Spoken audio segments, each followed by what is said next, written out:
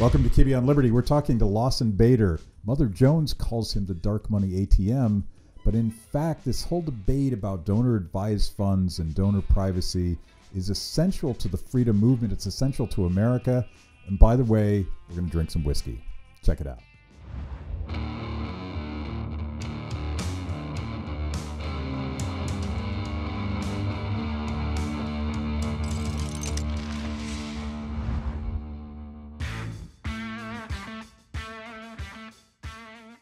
So, welcome, Lawson Bader. Almost nobody knows who you are, but they need to know because I've been doing opposition research. You don't know this, but I used to be a guy that did opposition research for Lee Atwater at the Republican National Committee. This is not boding well for me. So I know how to dig the dirt. Okay, I can take the dirt. But tell us who you are before we start ripping you apart. All right. Well, I'm Lawson Bader, and I'm not sure I want to say anything more about that since clearly Do you want to take the fifth? I think I'll take the fifth and every other constitutional amendment that I can. Lawson Bader, I run an organization called Donors Trust, which probably most people have not heard of, or at least have not heard of directly. And what is Donors Trust? Donors Trust is a 501c3 public charity that operates a donor-advised fund. Yeah. Donor-advised fund is the operating word. So we've added whiskey to the mix because the idea of talking for 40 minutes about the tax implications of a donor-advised fund, not terribly stimulating. I would need booze for that. Yes. How do you think I begin my morning? Yes. Well, whiskey is really for breakfast in my mind. Especially the chewable type. But I'm not joking. I Googled you and I was very disturbed. Very disturbed. And I want to read a headline so that people understand why donor-advised funds matter. This is a flaming political football.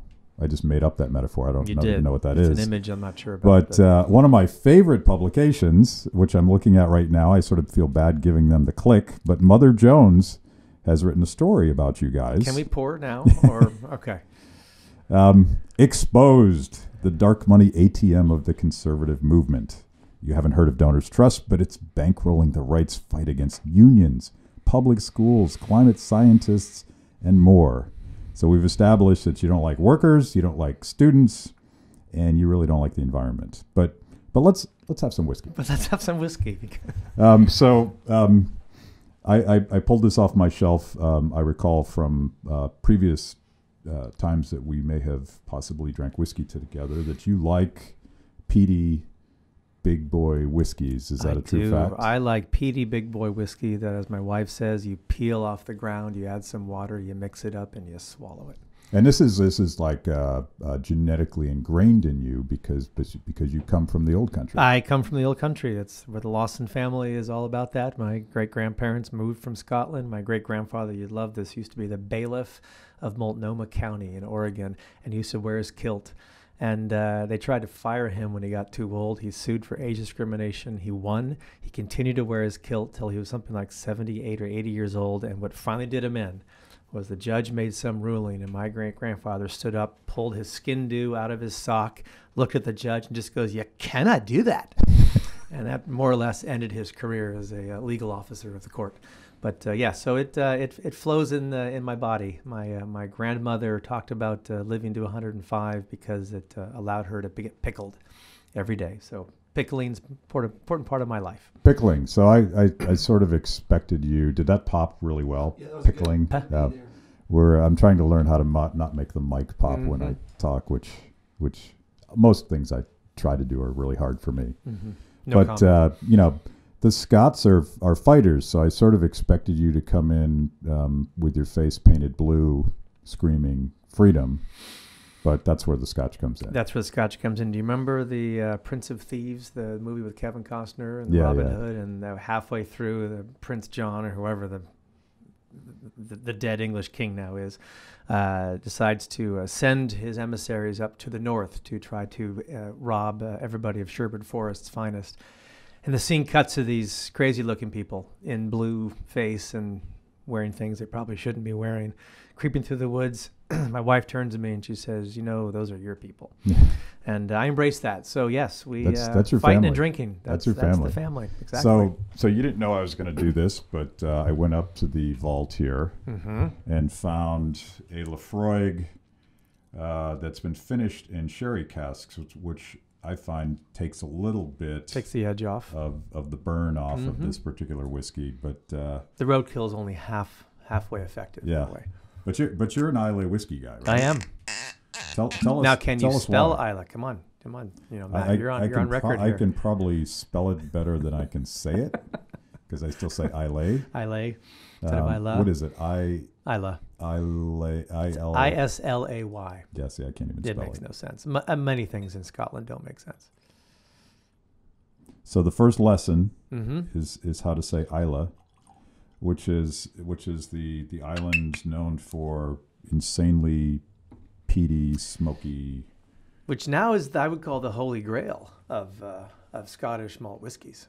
So Here we go. Sláinte. Boy. There you go. You can just see it on that yellow dot in the lane.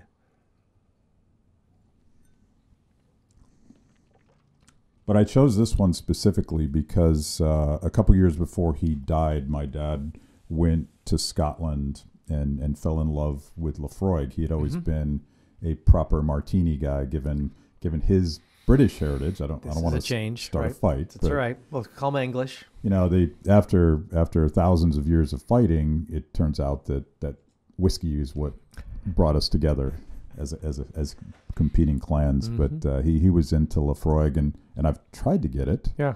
But it's intensely. It's got this iodine finish. It is probably one of the more iodine focused whiskeys, Yeah. especially on the island. So you are not alone in that observation. But the sherry cask seems to take a little bit of the edge off. I've done a lot on beer, as you may know. Beer is freedom. Beer is freedom. And beer Although is... whiskey and freedom go together, said Robbie Burns. Yeah. Well, actually, the entire history of whiskey, literally from day one, was a fight over government control. And it's because it really sort of originated almost as a currency. It was it was a store of value at a time when you couldn't necessarily trust the government. Correct. And money, that kind of thing. But I'm going to say something controversial. I understand that it was the Irish and not the Scots. When is this interview over? I don't know if that's true or not. Do you dispute that claim? Of course I dispute that. However, the Irish and the Scots do share one commonality, which is the English. Yeah. So if I was to be intellectually honest, which I will try to be, the Irish, there's certainly a Celtic impression that comes from both places. More people would say that single malt originated in Scotland than Ireland. But speaking of Islay, you can stand on the southern shore of Islay and you actually can see Northern Ireland in the distance. So the reality is there's a lot of trade and commerce, which is, again, part of the story of whiskey. So I will play a high position here and say it could be Irish or Scottish. But I mean, of course it's Scottish. But yeah, of course. But anyway. Now, I didn't know this till this morning, but the word moonshine comes... Supposedly, this is according to Wikipedia, which is usually right. Especially about everything. The word moonshine comes from the Scottish reaction to English attempts to tax the crap out of whiskey. Right. Or make it illegal, actually. Make it illegal, or tax it out of existence. It's all this iterations of this. And the Scots had a very different reaction from the Irish. They started distilling at night, so you couldn't see the smoke coming out of the stills, which is... according to Wikipedia, is where the word moonshine comes from. I actually did not know that. So I have been Kibbe educated. Yeah. So you can't stop whiskey. You cannot stop whiskey. And you can't stop freedom. And the entire history of whiskey is a story about human ingenuity and creativity against the deep arm of the state. Sure. I would even say it's absolutely that. But if you think about it, I think about whiskey as being the human spirit. It's not just the taste is fantastic. The social ambiance is obviously important. But, the history of whiskey is tradition. The distillation process is a pretty basic one. I mean, you've got wood, heat, barley, fire. It's pretty much it. It hasn't changed much, but it's also evolution and migration. So distillation and alchemy was kind of discovered in the Middle East. So where did the Middle East go? Eventually they came into southern Spain. They met up with the monks who were brewing. All of a sudden you realize, hey, wheat has a little different taste when you just do a distillation, not just brewing it for beer. Then you head over the Northern Islands where wheat doesn't grow that well in Scotland, but barley does. They discover a whole new idea. It heads the new world. They discover corn. Corn adds a whole different component. It's this wonderful migratory pattern, but it's also all the experiments, and it shows you the importance of accidents, as we know in innovation. So when you're trying to, you got to put it somewhere. You find a barrel. The barrel has a bunch of fish in it. Probably not a good combination. So what do? You burn the barrel. All of a sudden you discover charred wood does something to the flavor. Or if you've got to distill in the middle of the night, then you got to hide it somewhere. You stick it on a mule in a small little barrel, and you discover 2 months later that being in a barrel for 2 months actually changes the color, changes the composition. So it's this wonderful discovery process. And you're right, it's the whole history of the citizen against the state. And that's the story of us, which I think is what makes it such a powerful tool. Yeah, so officially right now we are launching a new, very empirically focused series on whiskey as freedom. Okay. Because I think it's got to be, it has to be delved into. But that whole process, and I watched the current debate about cultural appropriation, and as someone that loves the sort of mutation, and I call it stealing. There's ideas that are stolen from our fathers and our grandfathers, and from people we never met, but they had ideas that were borrowed as well. That's the bottom up process of market discovery. And, we wouldn't have whiskey if there wasn't all sorts of cultural appropriation. And we can have a fun argument about whether or not it was the Irish or the Scots, but that kind of doesn't really matter. Doesn't really matter. Doesn't really matter. It was all of the above. But I think it's important to say, what's the real reason why George Washington stepped down as president of the United States? It might have been because he had this appropriate sense that he should not be a king and in perpetuity. That's a good thing. But the reality was, he was the largest whiskey maker in the United States. Part of it was going back to Mount Vernon so he could return to his love, which was making whiskey. I mean, he had that whole problem of the whiskey rebellion thing. We'll sort of let that one go. But no, I'm not letting it go. Okay, you can let it go. It's Kentucky anyway. No, honestly, I feel like the United States lost its footing that day. That day That was day it. of the whiskey rebellion, when George Washington and Alexander Hamilton put the big foot of government down on distillers. I think it started in Pennsylvania. I think he was just a crony capitalist at the end of the day. Yeah, he was a big distiller. I mean, we got to be honest here. Yep, exactly. It even affects George. So if we can talk smack about George Washington, I feel like everything's on the table. And we're on this side of the river, so we're okay. But when I go home, I may be in hostile territory, though. Oh, yeah. But notice my strategy here. I got you a little liquored up. Yep. And now I'm going back to Mother Jones. Now you're going back to Mother Jones. This question. I mean, I'm joking around because I think it's fascinating how apparatchiks on the left will take a tax philanthropic giving strategy that goes back to the 1930s. And has been very much used and employed by the left through the Tides Foundation.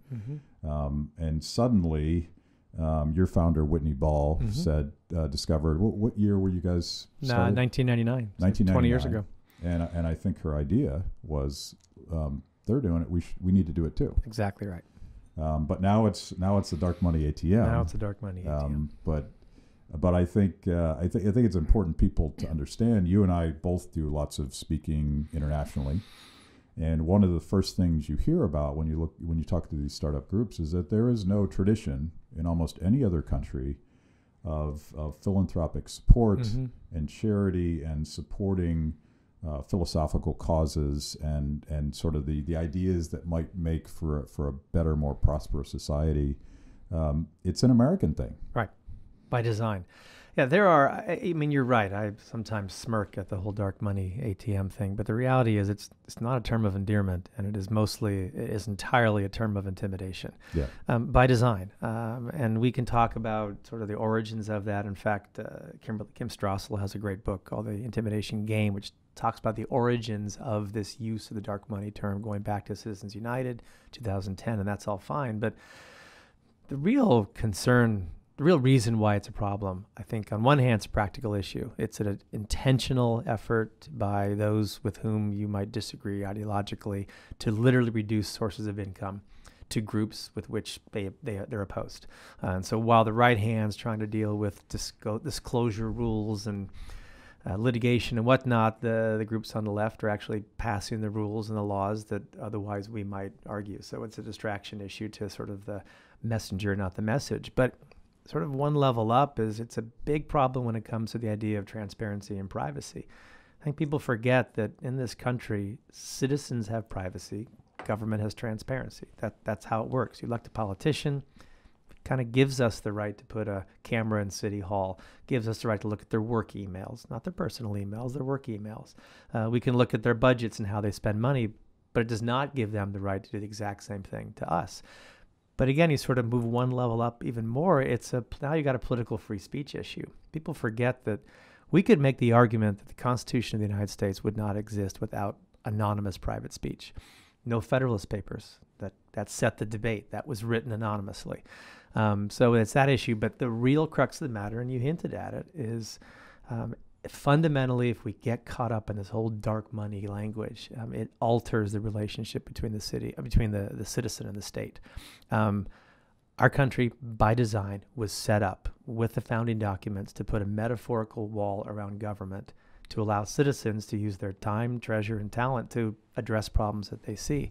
We start changing that, then the whole system changes. Yeah, and it's a source of liberty to speak your mind against very powerful interests, perhaps, sometimes in cahoots with government, sometimes trying to game the outcomes of what government does. And in some ways, I sort of deeply respect the way that the progressive left is very entrepreneurial about this stuff. And I was, as you know, I was a Tea Party organizer working for a large nonprofit during the IRS Inquisition. And it was an inquisition. It was an inquisition. It was a wicked abuse of government power because all of these citizens who were trying to follow the rules, as complex as they were, as impossible to comply with as they were, they all thought that the system was fair enough that if they wanted to petition their government for a redress of grievances, they would file the paperwork. And all they managed to do was make themselves targets. But that process, figuring out why would the left be going after 501c4s, which was the primary target of the IRS. And I suppose we should go back and define all these things. But the reason they were doing it is because they had evolved and they had come up with new business structures and new tax strategies that really didn't depend on 501c4s anymore. So let's unleash the dogs. That's right. On 501c4. Well, and you've also got to remember the context of that. So up until 2010, when Citizens United passed, you had a very unpopular Dodd-Frank bill passing. You had the bailout going on. You had Obamacare. And all of a sudden, the Supreme Court comes along and says, looks like some groups might be able to organize in an activist way, in an appropriate legal way. And all of a sudden, the White House is faced with immense opposition to what have been unpopular issues. Even if Republicans passed them, they were still unpopular.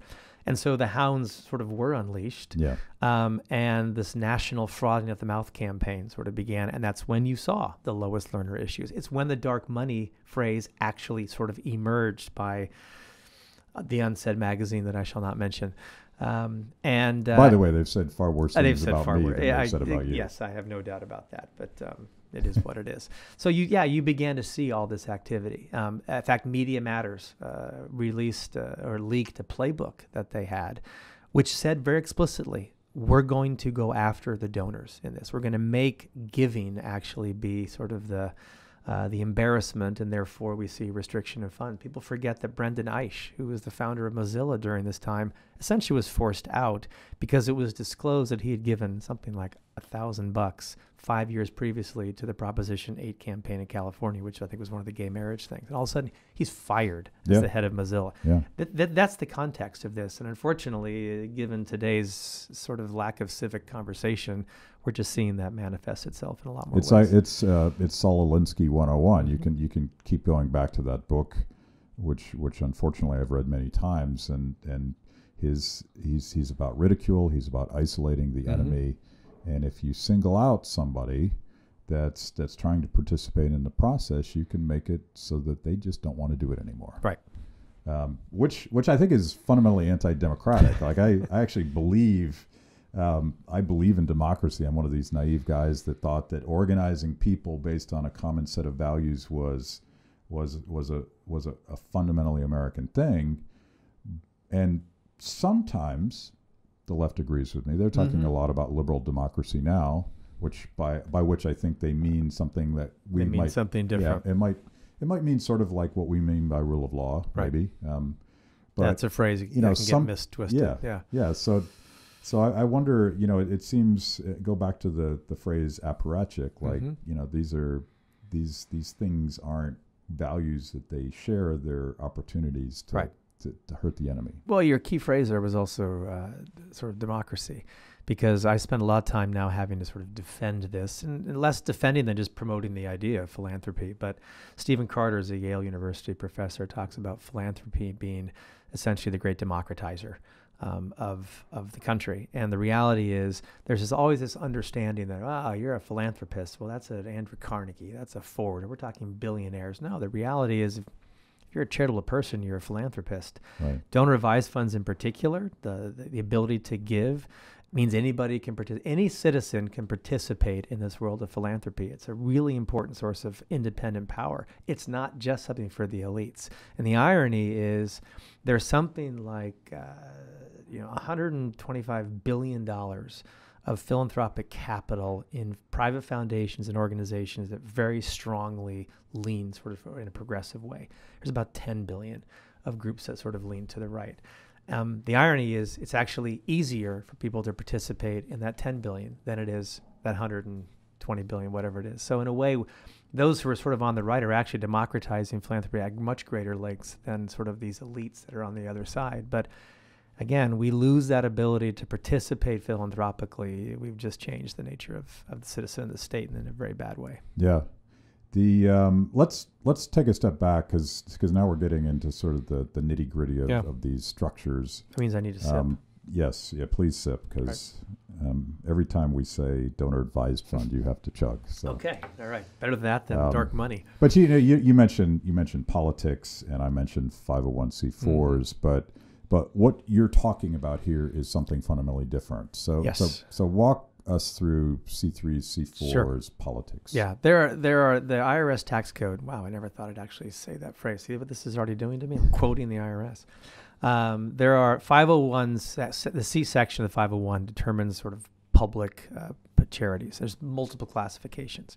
The most common classification is the C3, which is your religious, scientific, arts, culture. So the church, the synagogue, the Boy Scouts, Red Cross, that sort of thing. C4s are actors that are explicitly engaged in political advocacy. Now, a 501c3 charity can be political in the sense that it can have a basis of belief. It can issue, for example, a voter guide. It's not telling you how to vote. It's just saying, here's what the issue is, A or B. It can express policy solutions without telling somebody to vote specifically. So that's the key distinction. And that's actually been the problem, is there's a lot more transparency rules on the C4 side of things. There already is pretty much a lot of disclosure as to who supports that, but there's not on the C3 side. And it's this attempt to take those disclosure laws and now apply them uniformly to the C3 world. And so now you have a situation where, the NRA and Planned Parenthood's donor list is now supposed to be made public to the world. Now we're talking a privacy issue, which is a different piece. But it is an attempt to thwart really the marketplace of ideas. And 501c3s are idea organizations or the relief organizations. They're doing the work intentionally that government wants them to do because they don't have the time or resources to do so. So again, we're back to shifting the whole relationship. Yeah. So when I was researching my last book, I happened to be writing the 50th anniversary of Martin Luther King's "I Have a Dream" speech. Mm-hmm. So I stopped everything I was doing, watched the speech, which I had never watched the whole thing, and then started doing a deep dive. and discovering all the things that the government, the federal government, state governments did to intimidate civil rights leaders, to target them. And, Hoover infamously, with Robert Kennedy's blessing, went after MLK's nonprofit. And that's really where this privacy test comes from. Right. It was determined to be an essential protection of our liberties. Give me a little bit of that history of the Alabama case. Yeah, there are two Supreme Court cases that are fundamental to any conversation we have about donor privacy and the importance of keeping a wall between citizens being active in their community and government doing it. The first was a case involving Dartmouth College in the 1820s. Ironically, Thomas Jefferson, who I think was taking the wrong position on that. And that was very important in setting. What? Yeah, Thomas Jefferson, the guy who wrote the Declaration of Independence. St. Thomas Jefferson actually came up with a scheme to fire the trustees of Dartmouth College because he differed with them politically.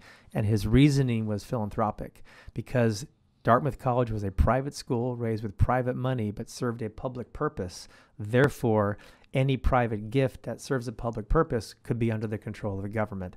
That was his argument. Yeah. He lost, thank goodness. So that established that wall. Fast forward to 1950s. So the NAACP, a rather important organization in the history of civil rights, wants to go down to Alabama. As often is the case, states require organizations to register with them to sort of conduct business. It's a fairly straightforward thing. In Alabama's case, they said, if you want to come down here and do some work, we need your list of donors. Well, and trust us. We're not going to do anything with it. It's just, we're just making sure you're a legitimate organization. Really? We're from the government. We're from the government. Yeah. We're here to help. Well, obviously the NAACP refused, and it went very quickly to the Supreme Court. And in a 9-0 decision, it was one of the faster decisions that came out of the court. They made it quite clear, both reverting back to that Dartmouth case and a few others, that not only is there a separation between the sort of the private and the public, but there is absolutely an inherent right of the private citizen to engage in causes that he or she deems appropriate, particularly in the 501c3 world, which the NAACP was. And so it's fair to say, without donor privacy, we wouldn't have the civil rights movement today. And that has just manifested itself in all kinds of causes, even ones that you and I disagree with. People should have the freedom to sort of put their money where their mouth is, and that's a good thing. I feel like it's a blessing and a curse for our side, and I'm a libertarian, classical liberal, constitutional conservative. I'll accept all of those labels because I just like whiskey. Yeah, I drink whiskey. That's a good ideology as well. We try. I mean, and I'm not talking about politics or the Republican Party, but I'm talking about this philosophical umbrella that we live under. We try to be consistent, which is why we talk about the rule of law, to which us means treating everybody just like everybody else. No favors, I don't care who your parents know in Washington. We're going to treat everybody like everyone else. So when we talk about these rules of protecting privacy, it applies to our worst enemy. And that the I'm not sure the other side thinks that way. No, it's been interesting because I've been involved in a couple of coalitions trying to do exactly that, which is to make the case that, look, if we are getting harassed because of this, it's only inevitable that you will too, since we're both arguing from a principled standpoint. And especially among the environmental groups, they've had a harder time. They're sympathetic, but they've had a harder time just sort of disengaging with the perception of who they are.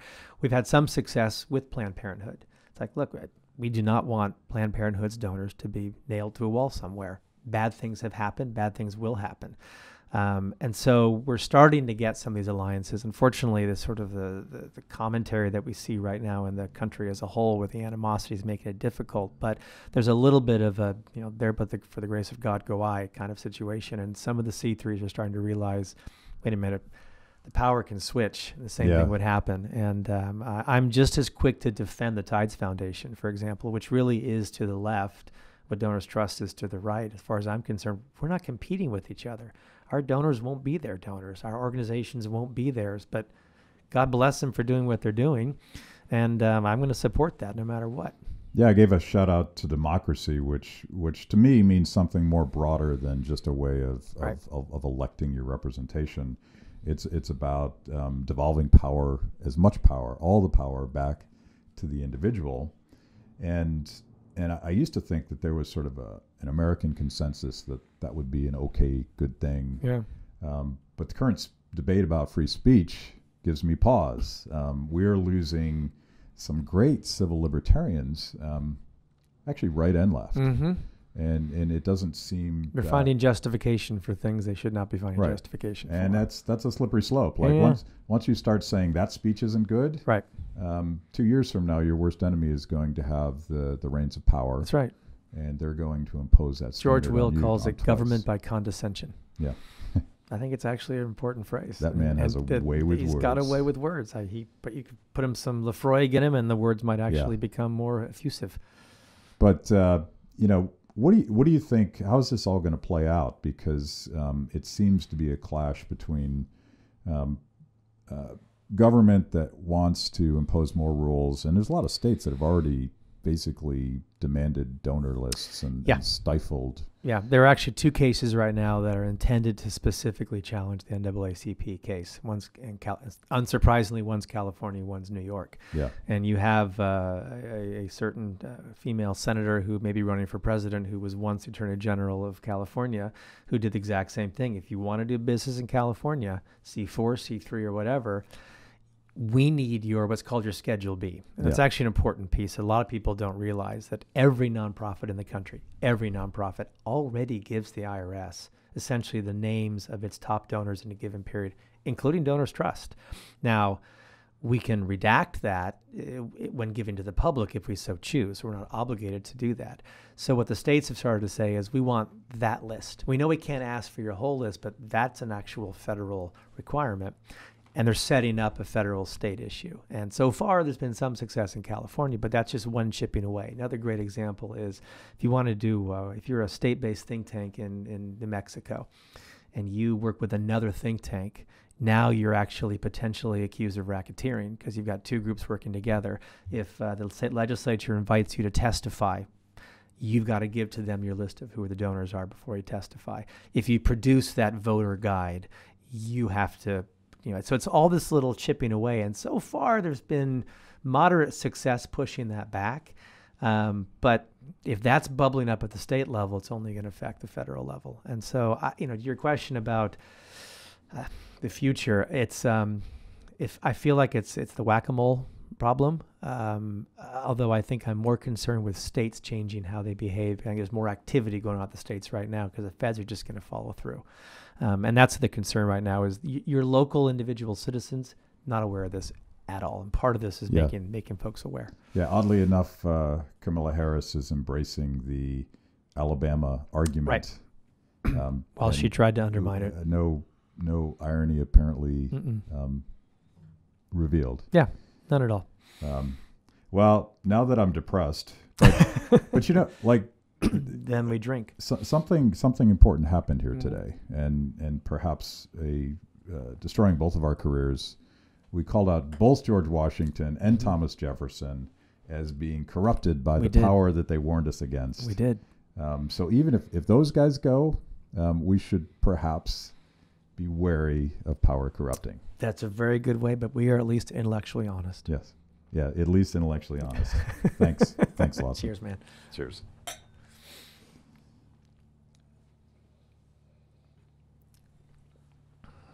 I assumed that I got the signal that we were done. No, I did not signal you that we were done. Oh, really? What time is it?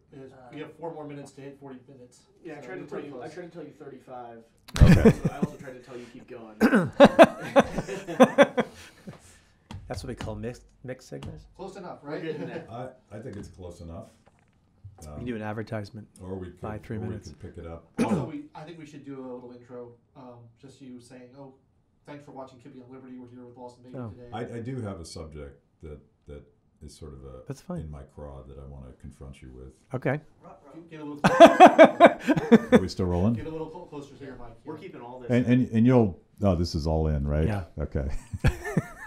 So we're not done. We're not done. Which is good because we have this. I've confronted you with the Mother Jones article, mm-hmm. and I feel like you deflected. You didn't really answer the questions I asked. But my beef with you philanthropy guys. Yep. You don't get enough. From day one. Yeah, well, first of all, if this is an ATM, where's my card? 'Cause You're doing well so far, just for the record. Yeah, just Okay. confrontation is a great way to raise money. But Mm-hmm. but here's my beef about philanthropy. There is so much focus on the symptoms of poverty. Okay. And I see this all over the world. And we try to feed people, and we try to rescue people, and we try to get children vaccinations and things that they need to survive. But I feel like we don't spend enough time trying to answer the question: why are those things happening? Mm-hmm. Why are there hungry children all across the world? Why are there lack of opportunities? And to me, philanthropy would spend a little more time actually focused on how do people get rich? I would actually go even a step further in self-criticism and say one of the problems we who are in the philanthropic world forget is the importance of business and entrepreneurship, the actual literal wealth creation that may make it possible for philanthropy to sort of start. Yeah. And so you're focused on the aid question, and you're not focused on what are the conditions necessary that actually allow individuals to be free and prosperous and pursue things. Now, I would argue that from a selfish standpoint, Donors Trust, that's why we're so engaged with a lot of the think tank world who are trying to be more creative about what are the conditions necessary, what are the rules of the game, so that we see flourishing, not just giving the handout. And I think a lot of foundations do exactly what you just said. It's about feeling good. It's about a temporary Band-Aid. The younger generation might be argued as a little more focused on outcomes. Yeah. Fair enough. I actually would encourage that. So I think you're right. I think some of the younger and newer foundations are trying to look at the next 20 years of how do we actually not just alleviate something, but create the situation where rules have changed, trade barriers are down, there's more flourishing. So the philanthropy actually will come from them to other places rather than us just sort of bridging a divide. There's an organization well called the Atlas Network. Yes. That has launched a program. I don't think it's that new anymore. They've been working on it for a while. Doing development differently, which is sort of challenging people to think about. Where does wealth come from, and what is the link between wealth and prosperity and opportunity and all these things. Well, it's the same thing of you can teach the man to fish and he can teach others to fish, but what if it's illegal to fish? Right. You've got to change the rules of the game to allow that sort of entrepreneurial spirit. So that certain institutions are going to be good at that and certain ones are not, but that's part of development. My favorite evangelist on this subject is Maguette Wade. Mm-hmm. She's great. Who is She's trying, actually going to be in town in a week or so. One little. She might just be coming on this show. Mm-hmm. Which is going to be weird because I think we're going to show her show before yours. Okay. So now we've revealed I've another. just revealed. Yeah, I was going to pretend she'd already been on the show, but we can't do that anymore. Can't do that anymore because I've ruined it for you. Because the tagline for this show is mostly honest conversations with mostly interesting people. Okay. I don't know if we've accomplished that today or not. I don't know. We had mostly interesting whiskey. But she's a rock star, and she's so angry about all of the well-meaning foreign aid that comes into Africa. Right. And sometimes there's unintended consequences that actually potentially make it worse than if they'd never tried to do that. We're gonna try to get Bono on the show and maybe play a set. We know with the how band. he feels about it. He just did it again at in Switzerland. Yeah. Which is another great example of the business community coming to kiss the hand of government, which is really what Davos is. Yeah. Which is unfortunate. But I'm going to leave you personally with the responsibility of solving this problem, because all of this feel-good philanthropy, it could do better. Okay. We could do better. I will take that back and talk to the powers that be. Excellent. In the dark money ATM. So let's end this conversation a second time. It's hard to toast and do the mic thing. It is. It's in the way, but thank you for doing this. I realize Thanks you've for now having exposed yourself to all sorts of personal attacks, and I can't wait to read the comments. I can imagine, but I will happily take them. Yeah, finally someone's mad at you instead of me. Or Cheers. both of us. Cheers.